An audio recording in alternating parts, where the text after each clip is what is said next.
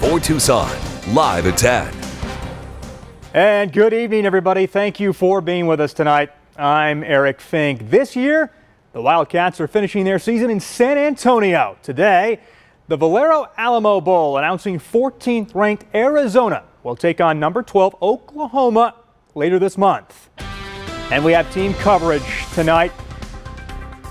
News 4 Tucson's Jafet Serrato joins us live from Arizona Stadium. He's speaking with Cat fans tonight. But first, News 4 Tucson's Jenna Fink is here in studio. Jenna, what makes this bowl game in San Antonio so special? Well, Eric, first of all, it is Arizona's first bowl game since 2017, and it's going to be a good one. A top 15 matchup between the Wildcats and Sooners at the Alamo Dome. Alamo Bowl Chairman Randy Smith says it's the highest ranked matchup outside of the college football playoff or New Year's Six bowls. Now, this is the second time Arizona will play in the Alamo Bowl. The Cats lost to Oklahoma State 36-10 back in 2010.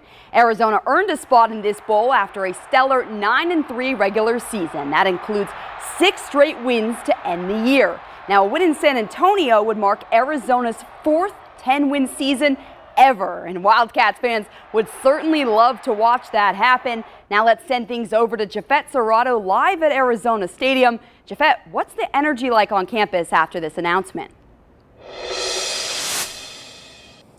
Jenna, everybody told me this is a big deal, not only for their school, but for the whole state of Arizona. Here's some reaction that I got today. U of A fans on Main Gate Square Sunday, right next to campus, are pumped about Sunday's announcement that sees the Wildcats headed to the Alamo Bowl in San Antonio. I can't wait to bring the Cats over to Texas. I definitely think we're gonna take it. We're gonna win. You know, we got the momentum right now. Our football and basketball, we've been going absolutely insane this season. Ben Shaw and Adam Evans are sophomores. They told me U of A's football season is an incredible transformation compared to a year ago. Last year, it was brutal to watch. I stopped going to the games because we were just having a really rough season, so I never thought I would see our team at this caliber. There's no shortage of enthusiasm here in Tucson, so I asked fans if they're willing to travel to Texas for the big game.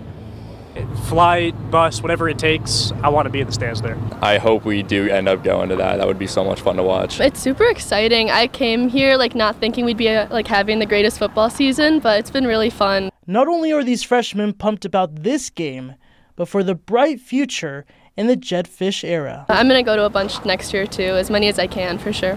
But the focus now is on Oklahoma and the showdown later this month in San Antonio. With all the students behind them and the whole city of Tucson and the energy, they have it in the bag.